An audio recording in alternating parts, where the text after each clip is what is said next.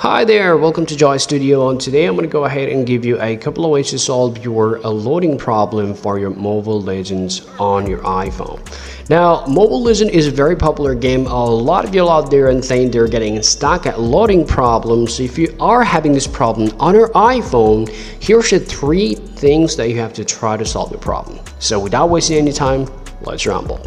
Well, the rules number 1 or solution number 1 that you have to follow here, you have to just head over to your settings on your iPhone, and quickly after that you want to scroll down here and choose general, and then you have to tap on the iPhone storage. Now remember, if you come to your iPhone storage, this is going to show you all those installed applications on your phone. So from this list of applications you have to find out the Mobile Legends. Now once you are here, just tap offload app.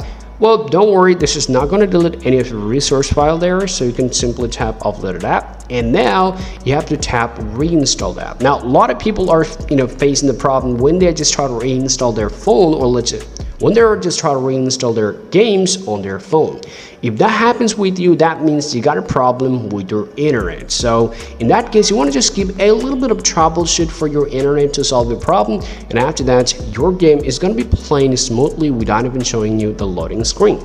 Now the next thing that you want to do here, just head over to your settings, and now if you're using the mobile data, keep that in mind, just tap on mobile data, and then you want to scroll all the way down here and simply enable this option called Wi-Fi assist, even though it's disabled because I'm using that Wi-Fi here. So if you're using the mobile data, make sure to just toggle on this option, and then you want to just get back here, and now you want to just scroll down to a general, and now you want to scroll down to background app refresh. That's the next process that you have to be very careful with. Now first of all, you have to just come over here. Now once you're here, you simply tap background app refresh and make sure to select Wi-Fi and mobile. So if it says it's either only on Wi-Fi or off, you can simply choose Wi-Fi or mobile data, and you're all good to go. Now a lot of people actually solve their problem by doing only these 3 different settings on their iPhone. But if you still have the problem, lastly you have to head over to your settings again, then you want to scroll down to general, and then you want to scroll down again and tap a transfer or reset iPhone,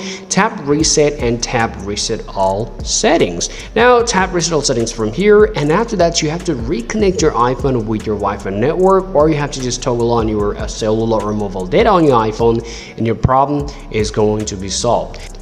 Well, if you have any more questions, be sure to just drop a comment in the comment section, and I'll just try to give you further assistance from there. Thank you for watching, and I'll see you guys in the next one.